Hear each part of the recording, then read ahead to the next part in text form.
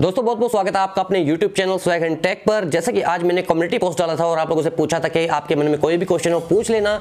आपने बड़े भयंकर सवाल पूछे हैं और उनका मैं जवाब देने की कोशिश करने वाला हूं। दोस्तों यहाँ पर चैनल का कुछ अपडेट भी है कि चैनल पर आपको कैसे आगे वीडियो मिलने वाले हैं, कैसे नहीं मिलने वाले हैं, तो आप इस वीडियो को लास्ट तक जरूर देखना। दोस्तों इससे पहले दिया अगर आपने स्वैग एंड टेक को सब्सक्राइब नहीं किया है तो चैनल को सब्सक्राइब कर लीजिए, साथ ही इस बेल आइकन को भी दबा देना ताकि आपको हमारे वीडियो की जानकारी सबसे पहले मिल सके। तो दोस्तों यहाँ पर पहला क्वेश्चन आ रहा है राजेंद्र सिंह की तरफ से। जी हाँ स्वैग एंड, क्या भाई जिन लोगों के घर के पास किसी कंपनी का नेटवर्क टावर है, क्या उस घर के लोगों को कोई नुकसान होता है और क्या नुकसान होता है प्लीज़ बताना। जी हाँ, हेल्थ वाइज जो है डेफिनेटली वहाँ पर नुकसान होता है। और दोस्तों ये जो रेडिएशंस निकलती हैं टावर से, ये आपको मतलब शॉर्ट टाइम में नहीं दिखेंगी, ये लॉन्ग टर्म इफेक्ट करती हैं। जी हाँ, जैसे कि 3-4 साल बाद आपको जो है वो कुछ प्रॉब्लम्स जो हैं वो फेस करने को मिल सकती हैं। ऐसा मैं इसीलिए कह रहा हूँ क्योंकि मैंने प्रैक्टिकली जो है ये चीज़ जो है ये अपनी आंखों के सामने देखी है। यहाँ पर आपको हेडेक का इशू देखने को मिल सकता है, आपको सुस्ती देखने को मिल सकती है, आपकी आई साइट पर फर्क पड़ सकता है, आपको हार्ट की प्रॉब्लम्स भी इससे हो सकती है। क्योंकि मेरा एक फ्रेंड था, उनके घर पे कम से कम 6 साल से टावर लगा हुआ था। उसके फादर जो हैं वो पुलिस डिपार्टमेंट में थे और उनकी सिलेक्शन हुई थी कमांडो के लिए। जी हाँ, और आप सोच सकते हैं कि जो कमांडो की ट्रेनिंग करने जा रहा है या कर रहा है उसकी जो फिटनेस है वो कैसी होगी। तो एक रात को वो जस्ट सोए हुए थे और सुबह जो है वो उनका हार्ट फेल हो गया था और जब पोस्टमार्टम में पता चला तब ये चीज़ सामने निकल कर आई थी कि कुछ रेडिएशंस की वजह से जो है इनको धीरे धीरे इम्पैक्ट हो रहा था और वो जस्ट कोलैप्स हो गए। और दोस्तों ये जो टावर कंपनियां हैं ये बिना परमिशन के हर कहीं नहीं लगा सकती। जहां पर बहुत ज़्यादा पॉपुलेशन होती है वहां पर नहीं लगा सकते हैं।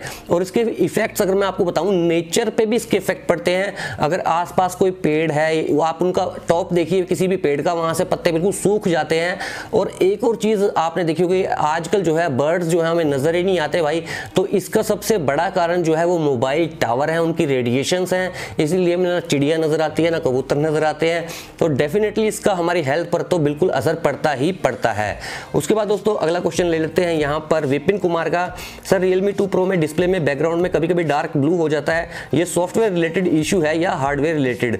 तो मैं आपको बताना चाहूँगा कि एट फर्स्ट साइट ये बिल्कुल भी सॉफ्टवेयर इशू नहीं लग रहा है, ये हार्डवेयर का ही इशू लग रहा है। लेकिन फिर भी अगर आपके मन में कन्फ्यूजन है तो आप अपने फ़ोन को एक बार हार्ड रीसेट कर लीजिए। उसके बाद भी अगर ये प्रॉब्लम रहती है तो आप यहाँ पर ओप्पो के सर्विस सेंटर में जाएं और वहां से जो है अपनी प्रॉब्लम को आप सोल्व करवा सकते हैं। तो अगला क्वेश्चन जो है वो पूछते हैं बीपी की वाइंस। ये पूछ रहे हैं कि भाई Nokia X7 का कैमरा 12 मेगापिक्सल का है और Max Pro M2 का भी मेन कैमरा 12 मेगापिक्सल का है, तो क्या कैमरा क्वालिटी ऑलमोस्ट सेम मिलेगी? भाई जरूर आंसर देना। भाई देखिए कैमरा क्वालिटी बिल्कुल सेम मिलेगी ऐसा मैं नहीं कह सकता, क्योंकि आपको Max Pro M2 के अंदर सोनी वाला सेंसर देखने को मिलता है। और अगर मैं बात करता हूं Nokia X7 की तो उसके अंदर आपको कार्ल जाइस ऑप्टिक्स देखने को मिलते हैं। हाँ इतना जरूर है कि दोनों ही फोन्स में आपको जो है परफॉर्मेंस, जो कैमरे की क्वालिटी है वो दोनों में ही बेहतर देखने को मिलेगी। उसके बाद सोनू स्वपन पूछते हैं भाई AsusvZenfone Max Pro M2 को ना खरीदने के 5 रीजन बताओ और क्या ये फोन वैल्यू फॉर मनी होगा। तो भाई अभी तो फोन आया ही नहीं है यार और तुम 5 रीजन पूरे से पूछ रहे हो, लेकिन चलो आपने पूछा है तो मैं इसीलिए इसका जो जवाब है वो देने वाला हूँ। पहले तो मैं ये आपको ये बता दूँ कि ऑन पेपर जो स्पेसिफिकेशन सामने आई हैं उसके हिसाब से अगर ये फ़ोन आता है 15,000 रुपये के अंदर तो ये सुपर वैल्यू फॉर मनी जो है वो होने वाला है। 5 रीज़न आप पूछ रहे हैं तो जितने हैं मैं बता देता हूँ आपको।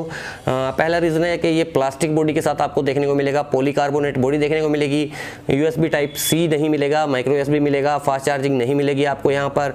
उसके अलावा यहाँ पर आपको स्टॉक एंड्रॉयड देखने को मिलता है, जो कि मुझे एक्चुअली जो है कस्टमाइजेबल जो UI है वो ज़्यादा पसंद है। जैसे कि ऑक्सीजन OS थोड़ा बहुत ट्वीक्स जरूर करना चाहिए, या फिर जैसे MIUI भी है, कलर OS जैसा नहीं चाहिए।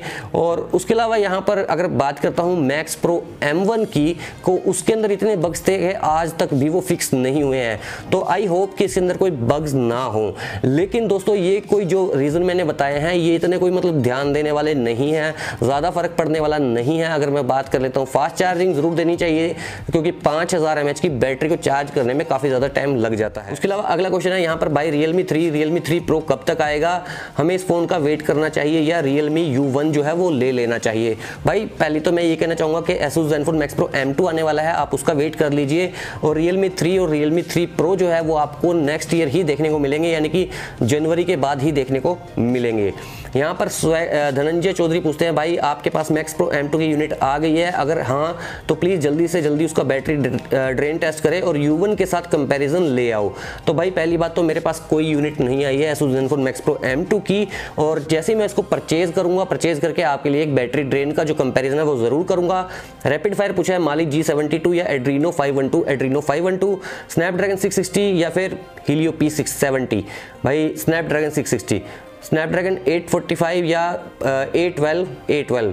यहाँ पर Realme U1 या Max Pro M2, colour OS या स्टॉक एंड्रॉयड, फ्रंट कैमरा या रियर कैमरा, बीबी की वाइन्स या अमित बढ़ाना। तो भाई खतरनाक क्वेश्चन थे यहाँ पर। उसके बाद यहाँ पर राजेश्वर जैन पूछते हैं सेकंड, आप जो भी काम कर रहे हो अच्छा कर रहे हो, थैंक यू भाई।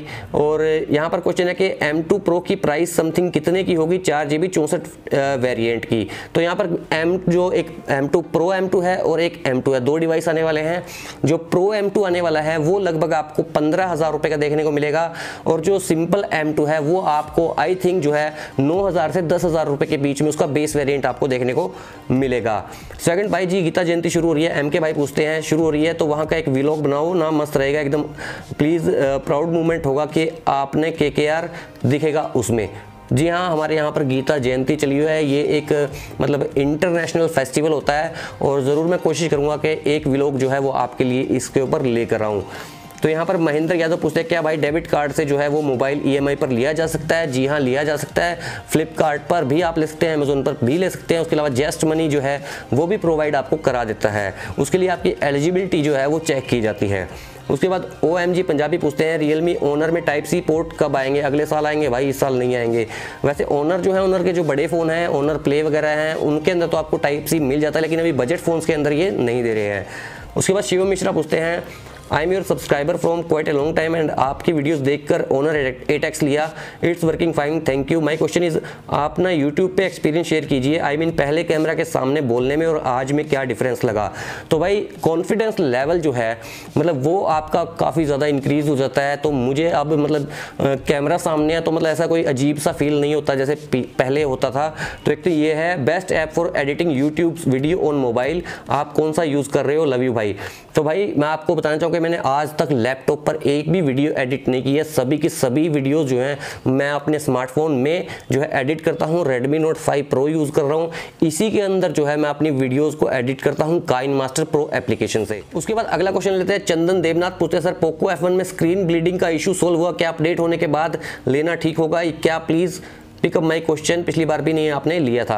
भाई पोको F1 में जो स्क्रीन ब्लीडिंग का ऑप्शन है उसको किसी सॉफ्टवेयर से ठीक नहीं किया जा सकता, वो एक हार्डवेयर प्रॉब्लम है।